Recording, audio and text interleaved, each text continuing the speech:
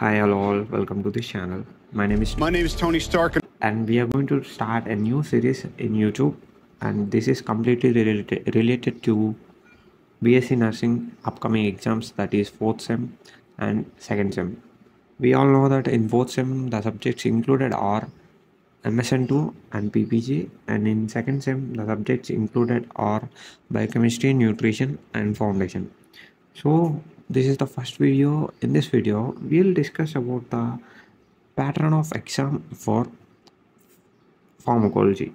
In pharmacology, like how much the weightage of the question paper, the pattern, how we need to write the exam, and the questions, how they will ask, they will give the choice or not, everything will be discussed in this video. Today I am going to make a new video, so please sarakap whatever.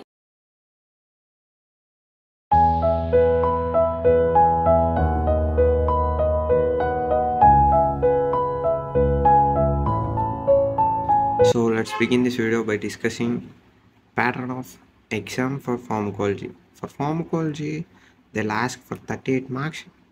The total paper contains like a PPG. PPG is for 75 marks. In this 75 marks, pharmacology carries 38 marks. In this 38 marks, they will give like 7 MCQs that each carries 1 mark, that is 7 marks. Essay, that is long answer, for 10 marks. Short answer for 5 marks. They will give 15 marks. Very short, that contains 3 questions. Each question carries 2 marks. Total 6 marks. By this all will get 38 marks. This is the exam pattern, like the question pattern for pharmacology. Now we'll discuss the pattern of answer sheet, how we should write the answers. This is the pattern for 10 marks, and I will explain for 5 marks, and I will explain for 2 marks how we need to write pharmacology answers. First, we need to write the introduction. For 10 marks, I'm saying for 10 marks, we need to write introduction, definition, classification of the drugs,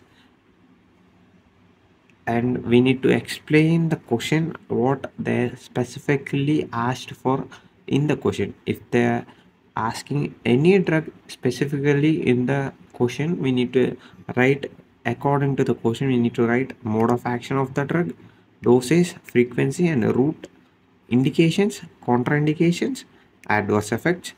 At the end we'll write uses. Uses we can write after the dosage or at the end. It depends on your choice. Now I will explain this pattern with an example.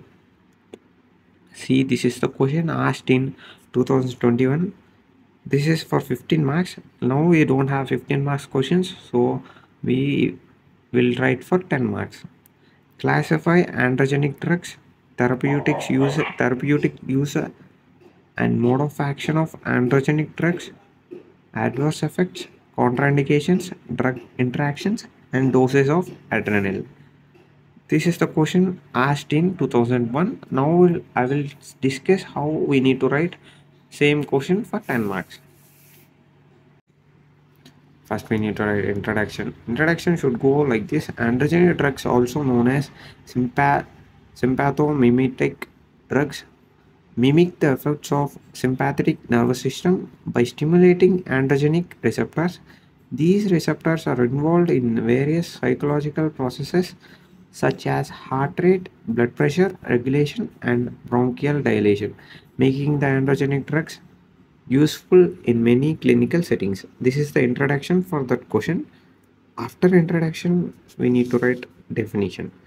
Definition is androgenic drugs are medications that act on androgenic receptors in the body, neither by directly stimulating these drugs or by enhancing the release of endogenous catecholamine such as nephrine or norepinephrine.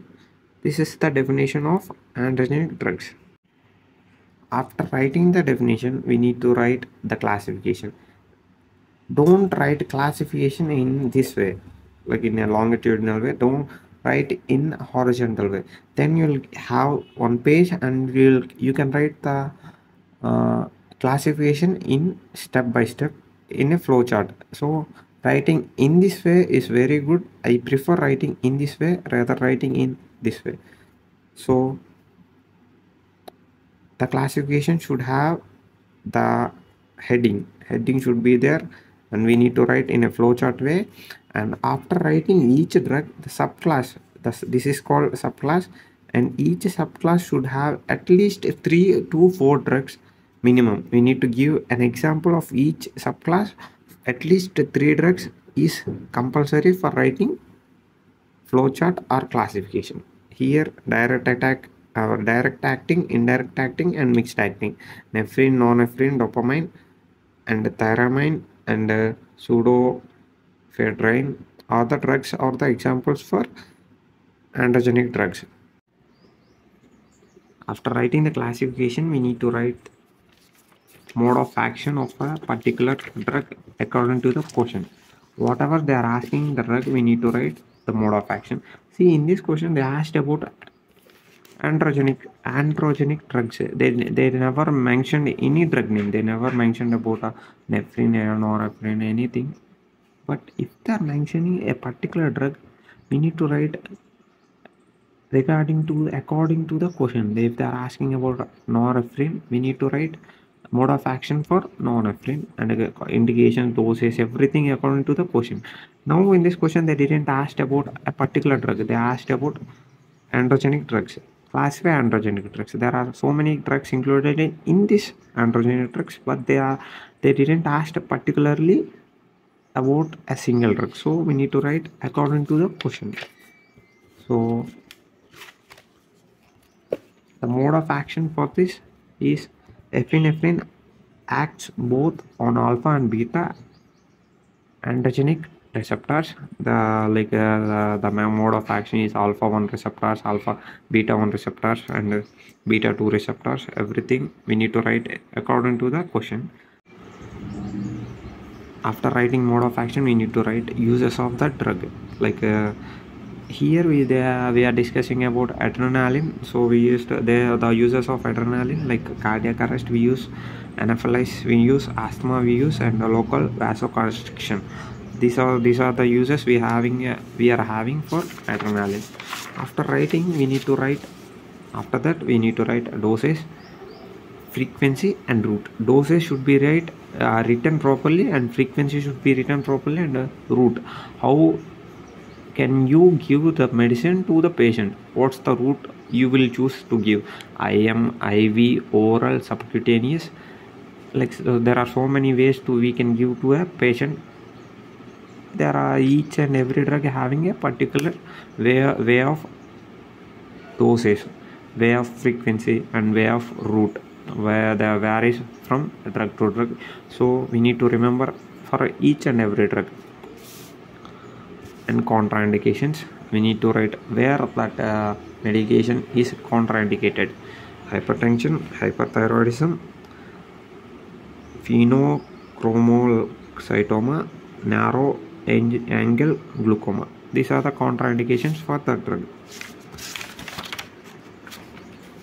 At the end, we need to write adverse effects of a particular drug, and drug interaction should be included. Now if they're asking for, so see, in this question they asked for androgenic drugs. If they're asking for particular drug, we have classified drugs here, right? In this classification we discussed different kinds of drugs. If they they didn't ask about anything, we wrote about epinephrine. We can write norepinephrine, we can write dopamine, we can write thiamine, we can write any pseudoephedrine. We can write anything. We can write, if you are having time, you can write about this we can write about this. You can write about any drug. For example, we wrote about epinephrine, that is adrenaline. You can, if you are having time, you can write all these things. And if you are starting to write, you need to write complete pattern, that is mode of action to adverse effects. We need to write. If you're not having time, one drug for 15 marks is enough. with writing introduction, writing a definition, classification. This is part A. Up to classification, that is part A, and part B should be mechanism of action, dosage, route frequency, contraindications, indications, and uses, and adverse effects of the drug. This should be a part B. For 15 marks, you need to write all these things. Now, if they ask for 5 marks, what should you do? For 5 marks, if they're asking for androgenic drugs, let's take same example, androgenic drugs. If they're asking for 5 marks, you need to start from mode of action. From mode of action to, you need to write therapeutic uses, dose and frequency, contraindications, indications, adverse effects, and drug interaction. By this, we'll learn 5 marks. For this, at least we need to write up to this for 5 marks. So we completed discussing about 15 marks and 5 marks, and so many are having a doubt about 2 marks. How to write a 2 marks? If in this question we see, name any 2 antipyretics. They ask, name any 2 antipyretics. We don't know a particular drug. We don't know anything about antipyretics. We don't know anything. Some people will write some 2 drugs. They will write adrenaline or adrenaline. They will write 2 drugs. They leave the question. See, if you don't know the answer, particularly to any question, don't write a single word answers. If you don't know that, this is a trick, by the way. Like if you don't know the answer for a particular question for 2 marks, don't write a single word answers. Try to write a sentence. Try to write 2 sentences, at least writing 2 sentences. Maybe they will give half mark or 1 mark. So you'll get at least 1 mark rather than 0. Getting a 0 is better than getting a 1 is better than 0, right? So don't write single word answers for 2 marks. At least so I discussed here, like for that antipyretics, 2 commonly used antipyretics are hydrocortisone and calamine lotion. So like somebody will write hydrocortisone and calamine lotion, they won't write this sentence. By writing this sentence, the examiner will get an idea that you know the answer very well. So they, if you are writing a spelling mistake also, they won't care about that. They will do like this, they will give 2 marks. So try to add matter to the answer so that you will get good marks in your exam. So by this we'll end this video. I hope you are having a somewhat now you are having some knowledge about the pattern of pharmacology and how to write the exam. So if you're having any doubts, you can directly contact me. Like in the Telegram group, you are having my WhatsApp number, you are having my Instagram account. You may contact directly to me and you can ask any questions regarding the pattern of exam. So we'll end this video by this. Thank you so much. And at the end we are having some what to say, I need to speak something, so stay tuned till then. Thank you so much. Hey, hi everyone. The thing I want to share with you guys was, as I'm having Telegram channel, I'm also having two WhatsApp groups for 4th sem and 2nd sem batch. In that WhatsApp groups, what I will do is, daily we'll take a topic. For example, in pharmacology, there is a chapter called drugs related to renal system. In that chapter, we'll take a topic, that is antidiuretics and diuretics. We'll take the topic and we'll explain about the topic. We'll provide notes and we'll give some questions related to the topic, and we'll ask the students to read the topic and those questions by that day. So this will be very helpful for the upcoming semester, even it is 4th sem or it is for 2nd sem.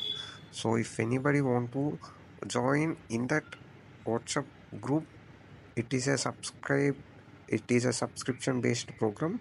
So if you are interested to join in that group, you can directly message me or you can directly contact me through my Telegram or Instagram. or you can directly message me through WhatsApp. So I hope you all understood, and I hope you'll study very hard for your upcoming semester. Thank you so much for giving this time. Jai Hind. Olha chiquitara pros patos. Yo, da dum la da dum la da dum la da, made mania. Da dum la da dum la da, da dum la da, made mania.